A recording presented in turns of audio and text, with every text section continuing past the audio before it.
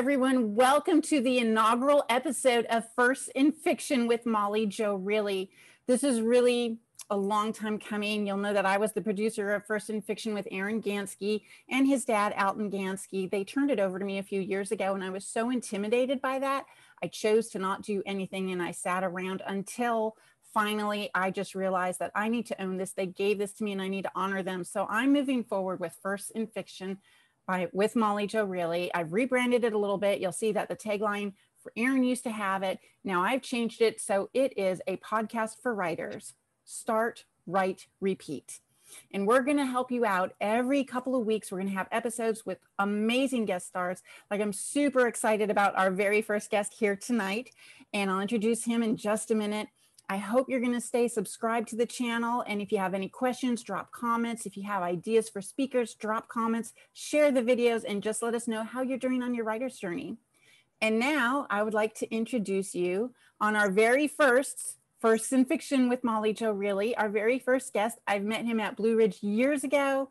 He is very knowledgeable about podcasts for writers. So tonight we are talking on a podcast for writers about podcasts for writers. Andrew Jackson. Hey, Molly, I am so excited to be on this inaugural episode of the podcast. First in Fiction is a great show. I'm glad that it's re-energized. And with you, that means a lot of energy. So I'm excited. Thanks. Thanks. So tell us a little bit about what you're going to talk about tonight. Yeah, well, I'll tell you, I came across this podcast thing back when it was getting started. I had some clients that wanted to explore it for their websites. It was still all very new. And so I dove in as a listener first to try to dissect what podcasts are all about. And when I started to dissect them, I figured out a couple of ways to build out a good quality podcast. And then over the years, I've had the opportunity to apply that to a couple of different shows in different industries and for different personalities. And now, podcasting is just a huge segment of the media landscape, right? And so it's important to have one if you want to use it for some marketing purposes.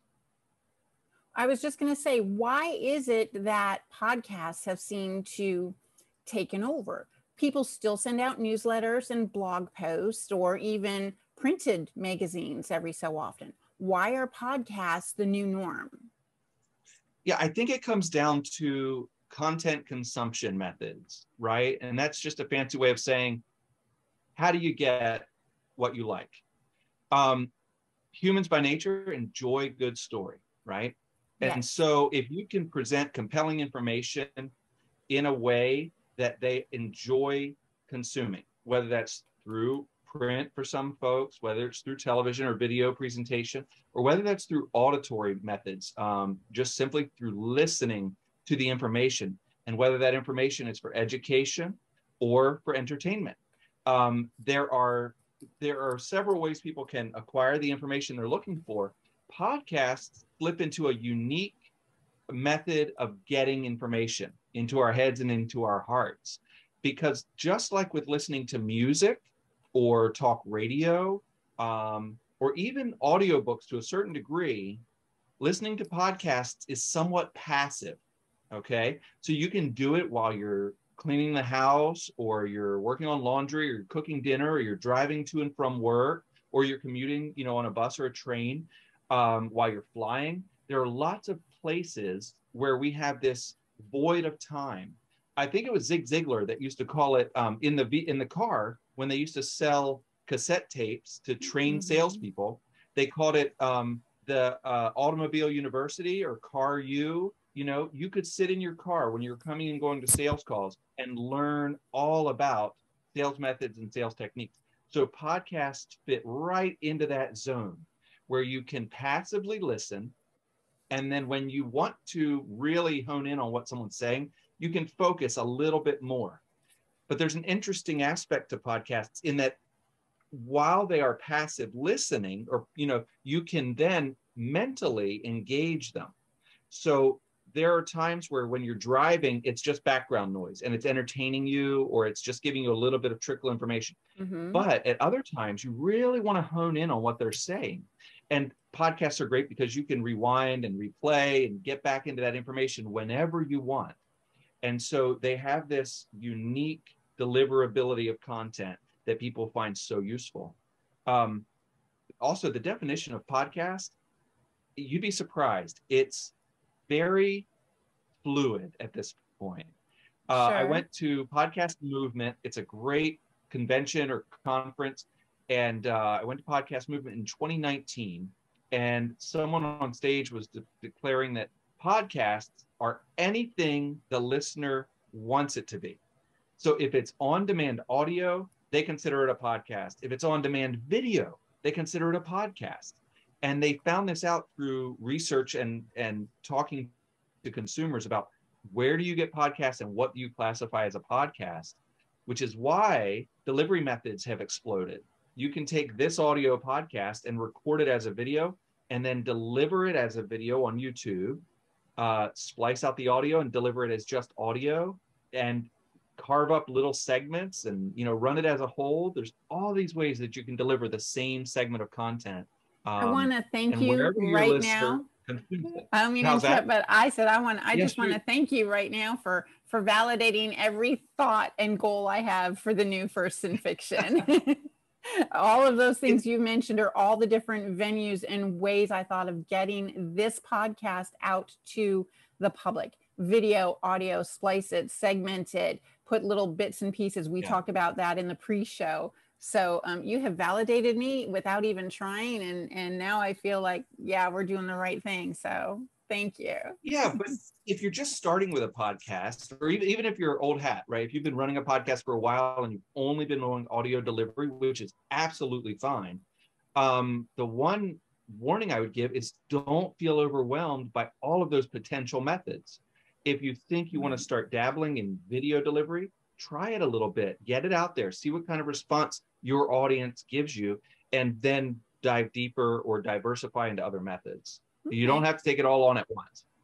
So let's talk a little bit about a video method for podcasts. First of all, we're here on Zoom and we're doing a pre-recording that we're going to upload to my server and share it later. So that allows me to edit content if needed, but it also allowed you to put up this great backdrop. So for those listening audio only, tell us what's behind you and why that's such a personal photo. Yeah, this is a photo of Mount Mulanje. That's in Malawi, Africa, a country in Southern Africa. And this photo was taken by me during my first mission trip to Africa. And so it's a very sentimental, picture for me. It brings back a lot of memories. And it's also a great talking point. People love to ask, what is that? Where is that?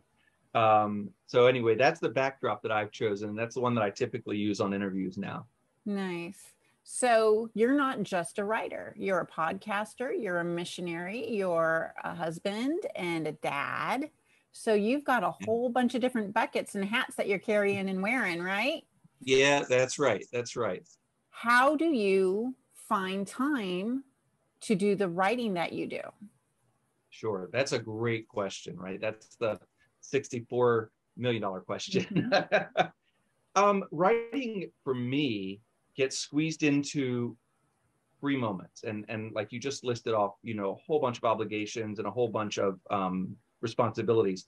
But I found early on that if I did, and a lot of people are going to groan at this, wake up a little earlier, I was able to get about 2 hours squeezed into each and every day. So if I was able to get up about 2 hours earlier than the rest of my family, that provided me enough time for a quiet cup of tea, a little bit of reflective writing, a little bit of study, a little bit of personal reading, and a little bit of free writing, right? So maybe not something where I'm really honed in on the storyline or trying to flesh out a theme, but just free writing, stuff that comes to you from, prompts or stuff that might evolve later into a full story.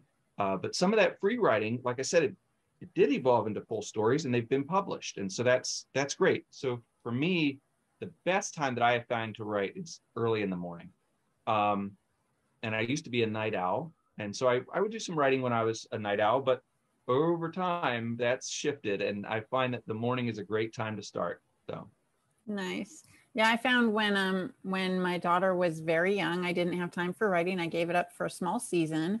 And as she became a teenager and older and started going out with friends, I would kick her out of the house. I'd say, you know, go to the movies for 2 hours or do this or do that. I need to do some writing. And that worked out well. But like you, it was grab as you go. I've heard the theory, and I call it a theory. It's not a fact. It's not a rule.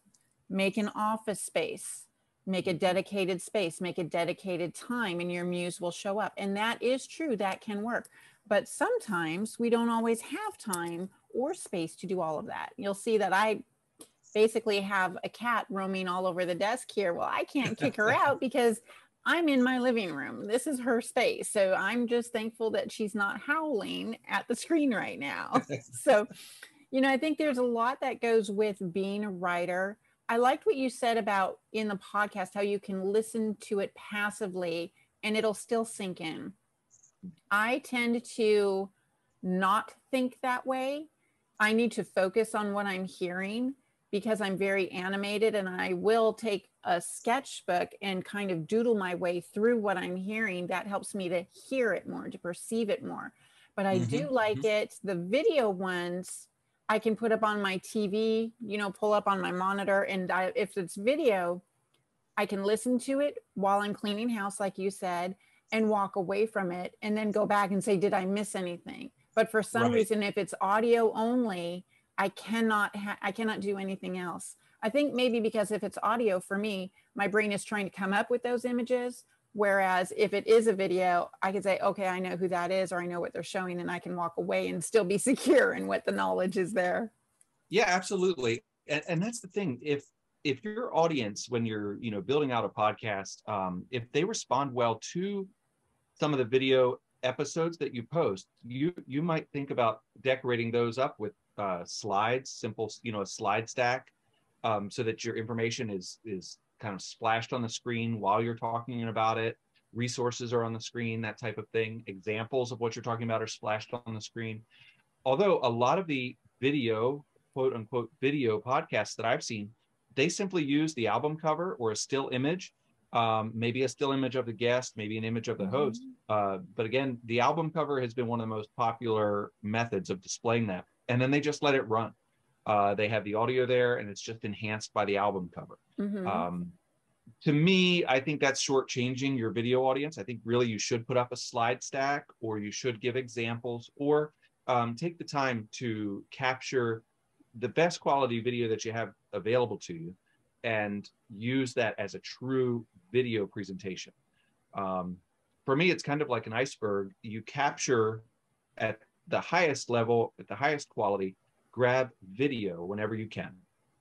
And then once you have that video file, you can isolate the audio, you can isolate stills from the video. You can make clips if you want, but let's say you just did the whole audio capture, then you could transcribe it or have it transcribed for you. Now you've got a full text stack and you can work with that. There is a great resource that I would recommend to not only podcasters, but also to writers who are trying to promote their work. Amy Woods wrote a book called Content 10X. And Content 10X is a wonderful resource for figuring out ways to capture the information you're trying to convey and carve it up so that it can be useful on multiple platforms, from web to video to social media to email delivery, and even you know, delivery through print or presentations on stage. So she does a great job of analyzing what businesses and organizations and individuals are doing, what they're experts at, and then finding ways to capture it and carve it up for delivery, because then those different elements become wonderful marketing pieces. That sounds very interesting, and I'm definitely going to have to look into that book now. So along those lines, what was the first craft book that you read, or say the first 2 or 3, that not just the ones you read, but the ones that really made an impression on you, where you were looking at these pages and say, I get it. this authenticates me as a writer because I'm doing this, or I want to do this, or I understand it. Yeah, I'll tell you one that came across really, really strong for me was Bird by Bird, I think it's Yes. called, by Anne Lamott. Wonderful book.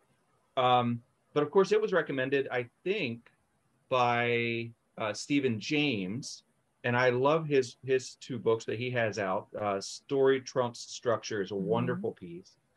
But then even older than that, I found a book called uh, Stealing Fire from the Gods. And this was an analysis of story structure built loosely on the hero's journey by, oh, all the words are escaping me. Joseph Campbell wrote Hero of a Thousand Faces. Yes. Right. So that's a wonderful analysis of mythology structure and story structure from world religions over time. Stealing Fire from the Gods was a breakdown of that and an analysis for storytelling and screenwriting. And so it took the hero's journey and it moved it into a more applicable framework for me. And when I read that book, it just, I mean, lights were flaring and, you know, bells were going off, and I just got it. And so for story structure, that was a wonderful one. Eat, Shoots, and Leaves, that's a great grammar book. A lot of funny and full of information. So I don't know, I've got a huge stack of books. So, you know, if you're not learning, then you're falling behind. So, yeah, I agree with that. All right. So you're in a place and you have writer's block and your brain can't function anymore. You cannot write. Okay. You need something, but not writing related. Where do you find your respite? What is your go-to break? In order to kickstart my writing again, or just to unplug and get out of. Sometimes it's the same thing, right? I find that when I am stuck, if I unplug, I do regenerate. Last night I went out to a free movie in the park with one of my friends and I saw one of my most favorite movies, That Thing You Do. I love that movie. I love that movie. And when I found that it was showing for free outside in the park, I'm like, okay, we're going. I mean, and I quoted the movie all the way through it. Thank goodness there were 200 other people who didn't hear me because I just love that movie. But as soon as I got home, just because of what that movie means to me, the music, the inspiration, I mean, that Tom Hanks wrote, directed, and starred in it all by himself. That was his vehicle that he did to show off different talents that he had, you know, take a turn in his career, as well as the storyline of the one-hit wonders. And anybody can do anything if you apply yourself. So that movie always rejuvenates me. And I just came home and I just was able to put some words on into the laptop. And that was really exciting for me. So unplugging can be the same thing as recharging. What's that for you? So what for does me, that look I'd like? say whether it's with writing or whether it's with you know, work-related stress or life-related stress, I typically turn to music as a decompression and as a reflection tool. And so music is filled with emotion for me and imagery. And so even if I turn on the radio or I turn on my Pandora playlist, right, and just hit shuffle, I find that before long, familiar songs will evoke emotion and imagery that I can't escape. And before long, I'm pulling over in a parking lot or I'm running into the house to grab my journal and I'm jotting down more story ideas. So, you know, I go from like complete writer's block or you know, like an overstressed, active mind that just needs to decompress and relax. And so I turn on familiar music. And that familiar music both, you know, calms me down and then it moves me into a place where I'm inspired to be creative again. So I'd say music for me. That I would say it's definitely a second for me. Movies and TV, I just kind of attach to that. But sometimes it's not always good if I want to decompress or unplug. because if it's a bad movie, Yes. I'm Right. watching it, and I don't mean bad like trashy. I mean No. bad like, how did they let this go to public? Right. And I will see, I'll end up in my head needing to rewind it at home. Obviously, I'll need to rewind it like 2 or 3 times because I'm so busy in my head rewriting the scene, the dialogue. Yeah, That wouldn't happen. exactly. Oh, I would have said it this way or that way.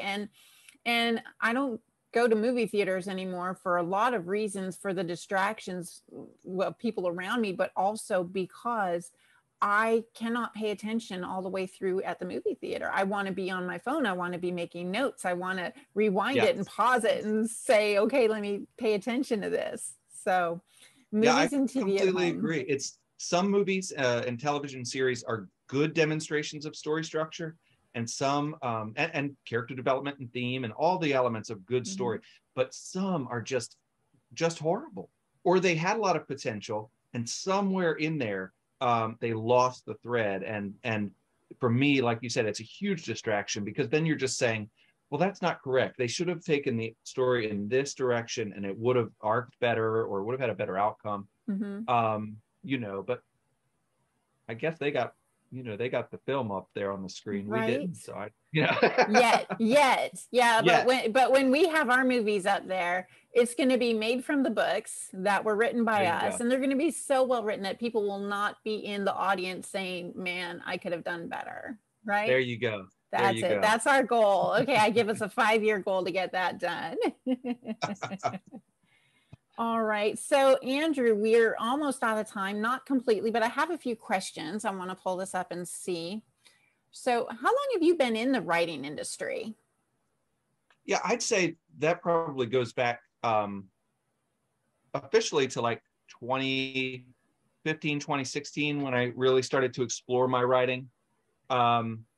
And I really, that happened as a result of me just playing around with friends. I would write short pieces for them, or we would share short stories with one another. And I had this idea for an interesting, maybe it could have been a serial, or maybe it could have just been a couple of short chapters. But I mentioned it to a friend, and I said, I don't think that this could get published in the Christian market. Should I go forward with this? And they really encouraged me by saying that you can publish a wide array of story in the quote unquote Christian market, as long as it adheres to some core principles and values of Christianity, or it's conveying, without being preachy, some core tenets of faith. And really, what is good story more than moving a hero or a heroine through tragedy or challenge and demonstrating how they choose to rise to the challenge? And if they can rise to the challenge utilizing biblical principles, or their faith, or their faith is strengthened through that challenge, well, then the outcome is a good demonstration of Christian biblical principles and worldview. So to that end, I started exploring the writing that I love, and I'll tell you, for some people, the stuff that I write, it's not for everybody. I practice in the area of uncanny speculative fiction, and so for anybody that's not familiar, that's the weird, crazy kids at the back of the room, that you're like, where in the world?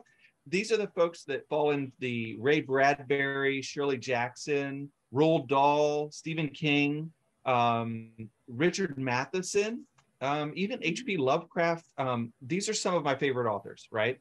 Right. Not all of them necessarily exhibit Christian worldviews, but I love their uncanny fiction. I love the nature of their stories to make you feel unsettled and ill at ease. And so what I would like to do is point out through my fiction that there are malevolent forces just below the surface tugging us all down, but that there's another force more benevolent than we deserve, which works to keep us buoyant. And it's that struggle for each of my heroes and heroines, whether it's a large scale or very, very small scale, each of their stories demonstrates that there are all of these forces trying to do them in, conquer them or challenge them or bring them down. But there's one benevolent force that steps in and helps out. And that's seen through the actions of some of the other characters or through circumstances that they move through. So I love that. And not only is that, obviously we're talking fictional stories, but that is reality. I mean, that's the reality that we as Christians, that is the world that we live in. We are being weighted down. It's a given. It's going to happen, but God is there lifting us up.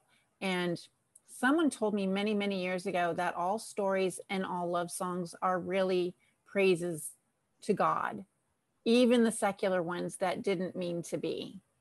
You know, Flannery O'Connor was almost excommunicated from the Catholic Church because of what she wrote, what seemed to be so dark and dismal.